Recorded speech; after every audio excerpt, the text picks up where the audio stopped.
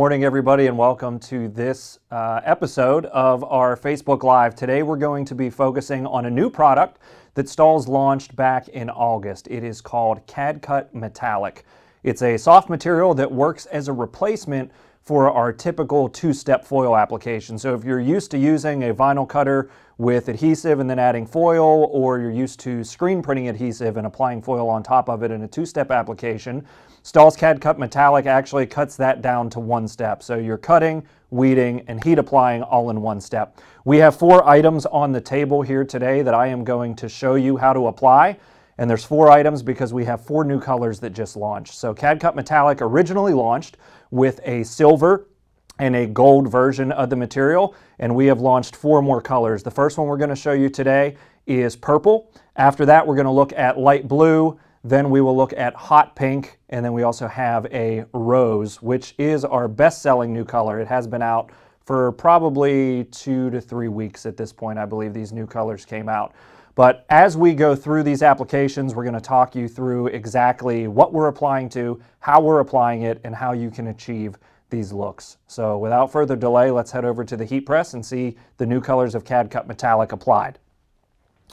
So the first item that we're going to be applying today is a 100% cotton t-shirt. 100% cotton t-shirt, CAD-CUT Metallic purple. One of the nice things about this CAD-CUT Metallic material is that not only does it replace your two-step foil, but you can get a couple of different looks out of it, and that's the goal of this first application that we're going to show you. So Joe, if you'll switch us to the heat press, I am going to load on this t-shirt on the Hotronix Fusion heat press, and I'm threading the garment on much like you would onto a screen print press to where I get the flattest part of the garment possible. You can see I have the seam coming off of the platen here to where I get a completely flat surface.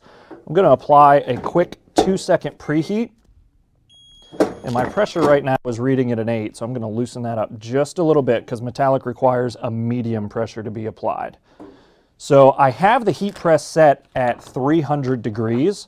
Our recommended application instructions for CAD-CUT Metallic are actually as low as 285 degrees. I'll show you why I'm at 300 on our next application when we get into mixed media. So it will apply at 300, but you can go as low as 285. And I'm going to throw a cover sheet on here. All right, so right now I'm applying at 300 degrees for 10 seconds. And then CAD-CUT Metallic is a cold peel. So I'm going to set this garment off to the side and we'll get started with the next one while I wait for this one to cool. Get my cover sheet out of the way. I'm going to remove the shirt and place it face down on the table next to me and grab my next garment. So that was the CAD-CUT Metallic purple. We're going to come back and peel off the carrier sheet here momentarily once it has an opportunity to cool. So the next item that I'm going to be applying to, that one was 100% cotton. This one is 50% polyester, 25% cotton, and 25% rayon. So we have a tri-blend tank top that we are applying to. That is one of the really nice things about this metallic material is it is ultra thin and super soft once applied. So it's really good for these super thin fabrics. I believe the microns on the metallic material is 63 microns in thickness. All right, so I have this on here. Again, I'm going to pull the heat press back over and give a quick preheat for 2 seconds. Now this particular design I have done in 2 different materials. So my wayside and these lines here are done in the light blue metallic, and the rest of the design is done in fashion film. So I am going to apply my fashion film first, and the reason that I'm going to do that is fashion film is a hot peel and it requires more time and temperature than the metallic does, so hitting it twice is going to be no problem. So I'm going to lay the fashion film down for my placement. I'm going to give it a cover, and then I am only going to hit this, even though I'm set at 10 seconds, I'm only going to hit this for 2 to 3 seconds. I'm going to give it a hot peel. Again, just tacking down the design. The sticky carrier of the fashion film allows it to peel hot and right away. So that wasn't the full application. I'm going to come back, place my metallic transfer where it belongs here in the design, and then I'm going to give a full metallic application. Okay. And I am going to use a cover sheet to protect my fashion film print while I do that. And I'm going to turn the pressure up just a skosh, because what happened was that cotton t-shirt has a higher thickness or higher pile than this tri-blend tank top does. So the pressure required adjustment to get up to that medium pressure. So this is a pressure of 6 for 10 seconds. I'm going to remove my cover sheet, and again, I am going to take this item and put it off to the side and peel it cold in a little bit, and I am going to grab the next item. So the nice thing about this metallic material is it can be combined with so many different looks. The fashion film, I think, is considered more of a basic look. If we want more of a fashionable, retail ready for the teen tween market look, we're going to add glitter to this metallic. Now you'll notice that this is going on a hoodie, and I talked earlier about how we need a flat surface to apply to. There's a seam here in the middle of this hoodie for the pocket, so I'm actually going to change my lower platen from the 16 by 20 lower platen to an 11 by 15. One of the great things about this Fusion press is that lightning latch on the bottom. I can just unhook it, set my platen over on the ground on the side, and load my 11 by 15. One of the great things about this 11 by 15, which is what makes it one of our best-selling optional platens, is this can be loaded both portrait or landscape on the machine. For this particular design on that particular hoodie, I'm going to load it landscape and lock it in. All right, I'm laying my transfers off to the side to bring my hoodie over. I'm going to thread it exactly the same way as I did the other shirts, and you can see I have this seam falling off the front of the platen, and I have my pocket seam falling off the back of the platen. So I have, and also the sleeve seams are off of the platen, so I have a completely flat surface, which surprisingly, or maybe not surprisingly, depending on how familiar you are with heat printing, one of the most common application challenges that we see is people not understanding that the pressure from the machine needs to get fully to the application to make it work and last through laundering. So for this design, I am actually going to lay the whole thing out first to make sure I know, because the placement is a bit strange. I shouldn't say strange. The placement can be challenging with the way that the design is made. Now, all of the designs that we are applying today were created in CADWorks Live cloud-based design software, and that's provided to you free of charge through Stahls. So you can go to CADWorks, and Works has an X in it, cadworkslive.com, and open an account and start designing designs like this today. All right, so that's where I want to lay it out. Same approach as the tri-blend with the multicolor application. I'm going to use my cover sheet. Glitter requires more time and more temperature than the metallic, so I'm putting it down first. It also has the ability to be tacked down with just a few second application. So I can peel this now.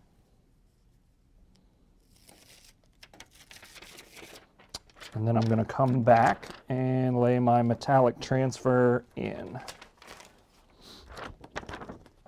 All right, let's see how good I can do here.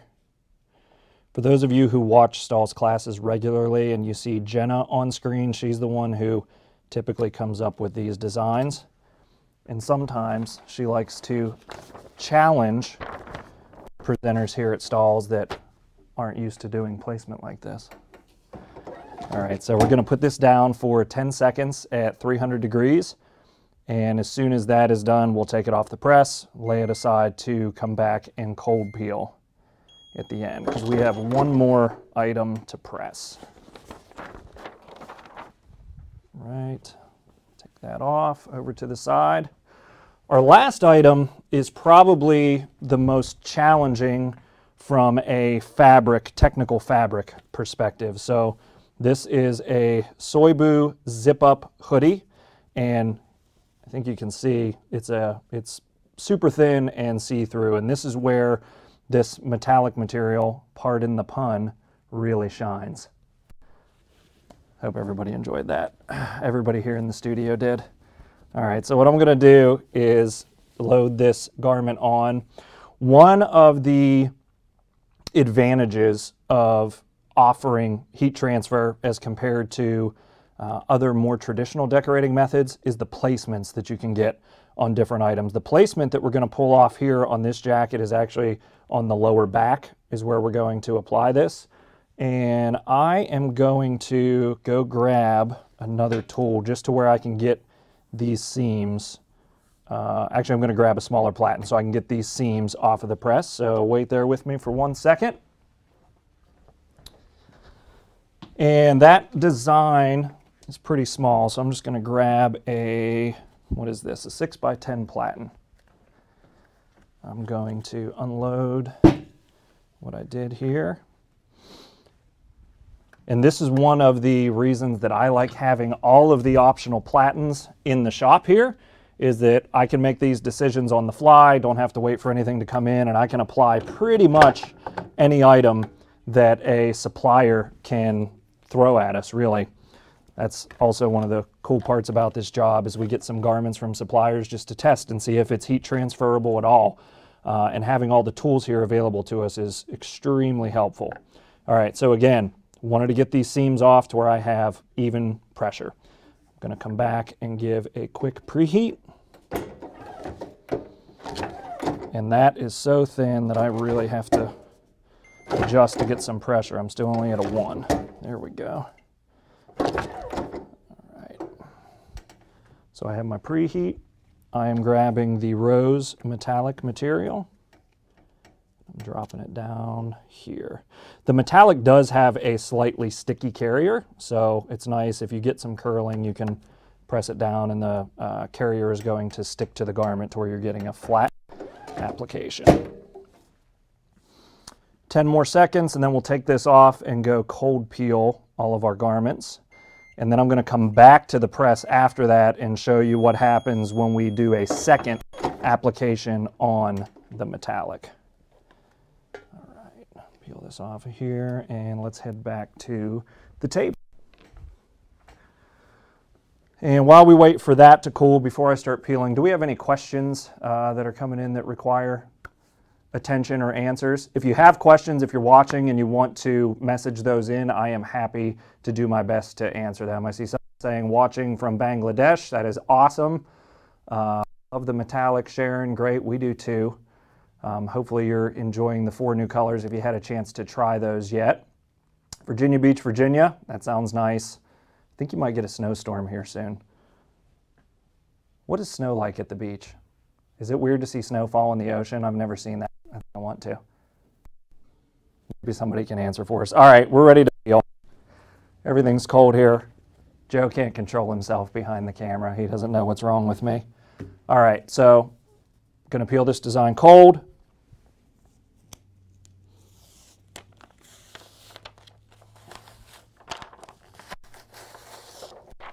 All right, so you can see our shiny finish. And you'll notice that most of the designs that we're going to do with this particular material, we have targeted at that basically a younger design demographic or a younger market. However, this material is also gaining traction for small corporate logos, whether it's on a collar or a sleeve or the left chest. So think about it for that as well. You can achieve pretty fine detail with this. It has, if you're ordering it from Stahls Services Department, it actually has the same cutting line width restrictions as fashion film. So you can achieve similar detail as you do with fashion film with the CAD-CUT Metallic. All right, our next item, and we're going to come back to that shirt and apply it over at the press again. Next item was our fashion film combined with metallic. And again, this is the light blue. All right.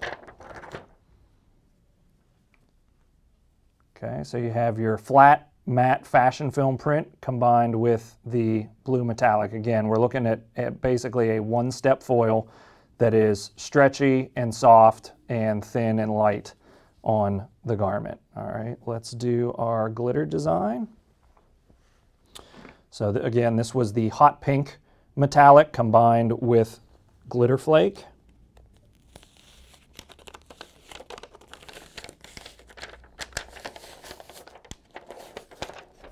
Okay. I think that one turned out all right. So that's probably the shiniest design that we're going to do. And then our last peel is going to be on this ultra thin zip up hoodie, which I would consider probably one of the most technical of fabrics. This one, if I remember correctly, and I probably don't, so let me just check what our fabric content is to be 100% certain. This material is 95% polyester and 5% spandex. So it has some stretch to it for sure. And actually, what I'm doing when I'm peeling here is holding as close to the carrier as I can to where I am not stretching that design before I want it to stretch when I'm peeling the carrier away. All right. I'll give it a little stretch here for you so you can see. Even with the spandex content in it, it is thin and soft on the garment. So one more trip back to the heat press, I am going to take this design and give it a hit with a craft sheet just to show you how to dull this out a little bit if you prefer, or if your customer is looking for more of a dull foil look. So back to the heat press. I am going to change my platen again. And I have options here with the platen because I can either just cover what's with the design if I want to use the 11 by 15, or if I want to put back on my 16 by 20 to cover the whole garment. Either one was going to work with that garment. I'm going to grab the 11 by 15 and throw that on. Lock that in. Grab our shirt.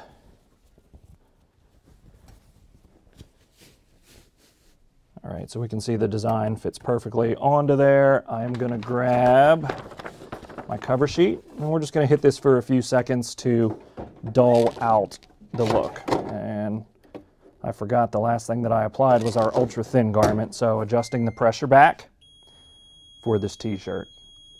And I had that set on a 2-second preheat, so I'm just giving it a few more seconds than that. Okay. And here you don't get so much of the metal look, but it's more dulled out and looks like it's more part of the garment. Okay, so that does it for today's class. We'll take one last look at any comments or questions coming in. Joe, if you can highlight one. How does this hold up in the wash? Good question. So this particular material is lab tested for 50+ washing, so it holds up just like our other CAD-CUT materials do. When applied properly, you should expect 50+ washes. Now, we do have a note on the website on the product page that the more you launder it, the less the shine is. So it does dull out a little bit while being laundered. All right. Can you layer the metallic on top of each other? That is a good question that we will find out the answer for and get back to you. I know metallic will layer on top of other materials. I don't know if it will layer on top of itself, so we'll come back and reply with a comment on that after the broadcast, but good question. All right, nothing else?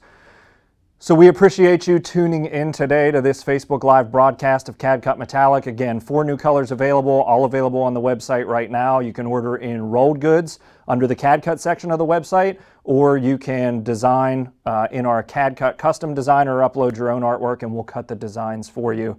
Again, you can do that at Stahls.com. Thanks for joining us today. It's been a pleasure.